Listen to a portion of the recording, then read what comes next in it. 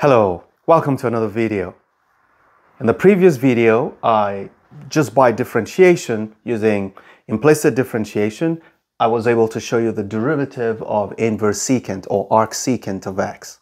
Now I want to show you the same answer using the definition of the derivative. And I already set myself up to start the work. Remember that the definition of the derivative of a function is basically the limit as h goes to 0 of the function when you evaluate at x plus h minus the function evaluated at x divided by h.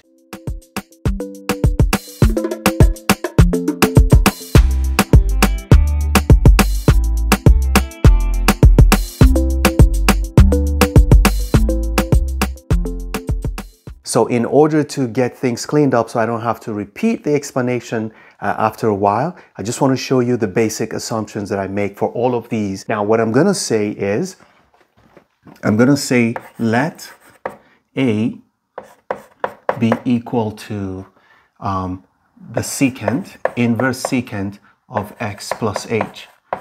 So if I take the secant of both of these, it simply means that the secant of A is equal to x plus h. And I can do the same thing here, and I can say let B be equal to inverse secant of x, so that the same thing, or let me write it here, I can say that the secant of B is equal to just x. So if I subtract this from this, I'm going to have h is equal to secant A minus secant B. Okay, that's what I need. I need this essentially. I need to be able to show that secant A is equal minus secant B is the h. So watch this. As h goes to 0, this expression goes closer to 0, and this can go close to 0 only if secant A goes close to secant B. And secant A can only go to secant B and go close to secant B if A is going to B. I already explained that in other videos. So I'm just going to write a conclusion that as h approaches 0, secant A minus secant B approaches 0, or you can say secant A minus secant B approaches, no, secant A approaches secant B. That's another way you can say it. Or you can say that A minus B approaches 0, or one last one, or you can say A approaches B. So all of these are equivalent as far as this is concerned. So at any point, depending on which one is relevant to the line I am working on, I can say, well, definitely I'm not going to be using as h goes to 0. I'm just going to be using secant A minus secant B goes to 0 on this assumption. Or I might use this, or I might use this, or I might use A goes to B, or A minus B goes to 0. Okay, so let's go back to this definition because this is all we need to work on. All these are just preparations. So I go back here and say, I'm going to write A here because we said let A represent this. So I'm going to say that f prime, I don't like this chalk, f prime of x is equal to the limit as h goes to 0. Okay, now that I'm going to be replacing all the h's, so maybe I shouldn't write as h goes to 0. I think I should write the limit as the easier one, as secant A goes to secant B, as secant A approaches secant B of, this is going to be A minus B. See, A minus B over H, and we said H is secant A minus secant B. Secant A minus secant B. So what does this tell me? It tells me that I can write secant A minus secant B in terms of cosine. I'm going to do it here because the next line is going to be what I'm really looking for. So let's quickly work on this one.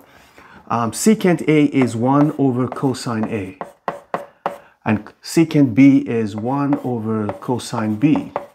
If I choose to write this together, it means I'm going to have cosine A, cosine B, and this would be cosine B minus cosine A.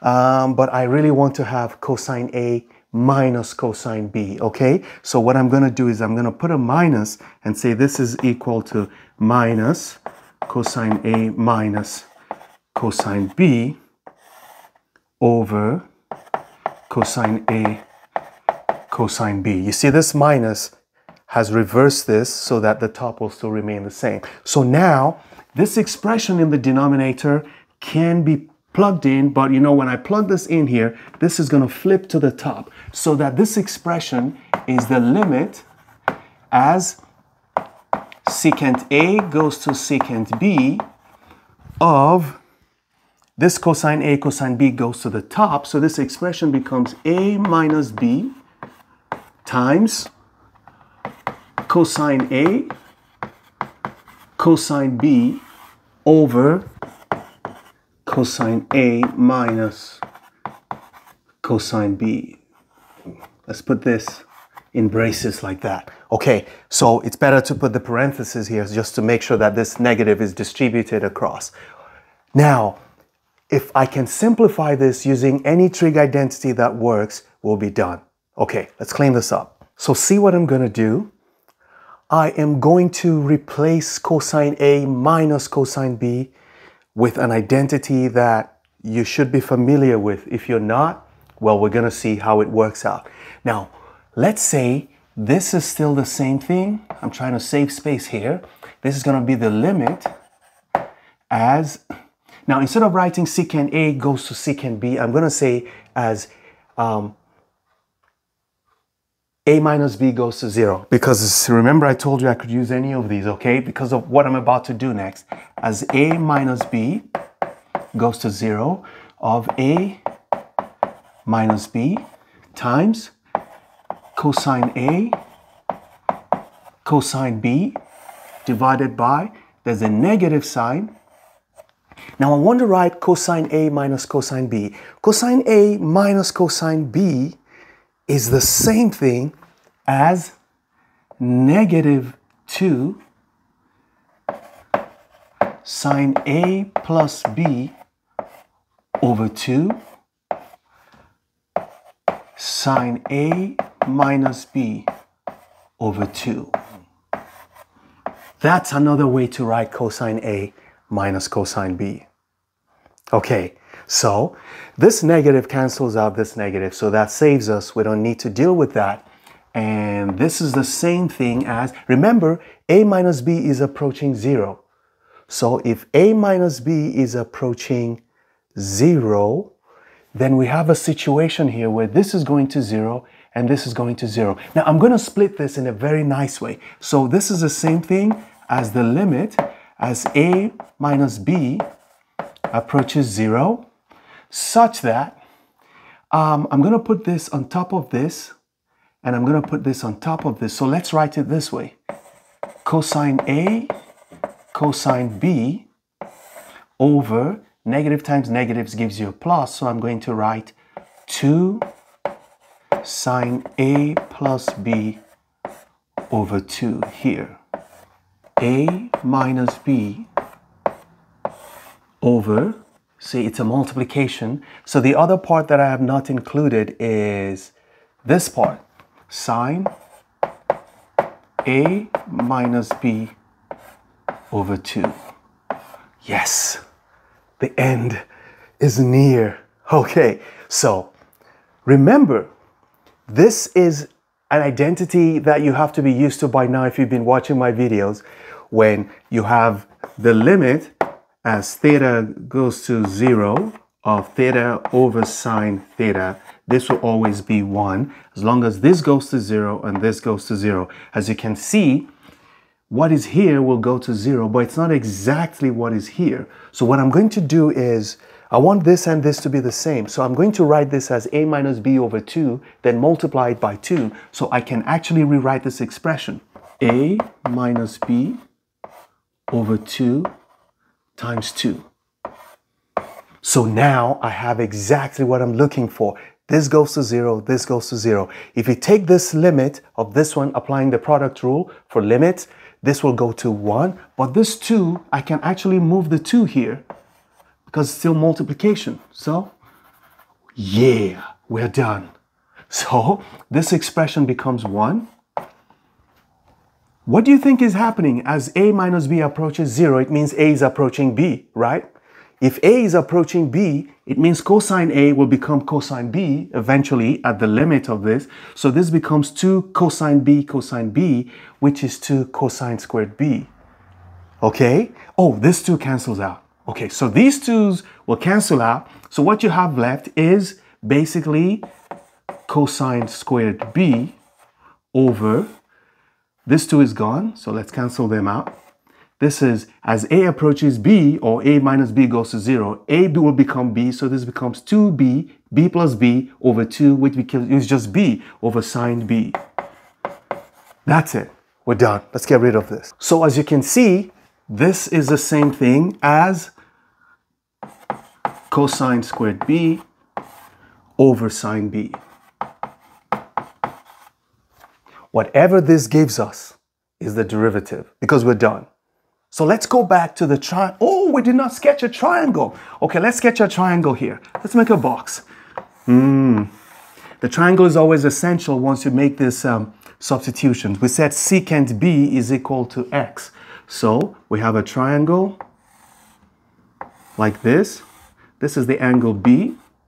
Secant is hypotenuse over adjacent. So x is the same thing as x over 1. So it's going to be x over 1, and we can solve this by calculating x squared minus 1. Using Pythagoras' rule, we know this is what we're going to have. Now, so what is cosine squared b? What is cosine? Cosine is adjacent over hypotenuse. So cosine squared will be 1 over x squared. So it's 1 over x squared divided by, and what is sine b? Sine b is opposite over hypotenuse. It's going to be the square root of x squared minus 1 divided by x. So as you can see, this is a complex fraction. To get rid of a complex fraction, look at the denominators. This is x squared, this is x. So use x squared to multiply the top and bottom. If you do that to the top, you're going to have 1. If you multiply the bottom by x squared, you're going to be left with x and the square root of x squared minus 1.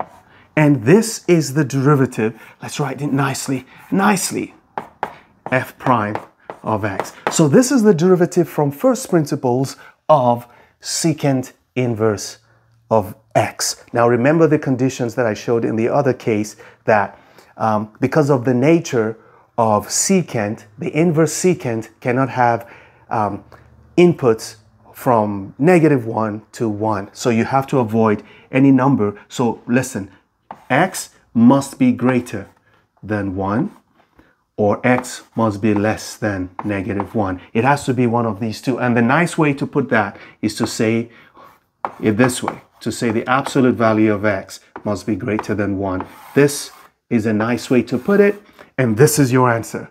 The derivative of inverse secant of x. Never stop learning. Those who stop learning have stopped living. Bye-bye.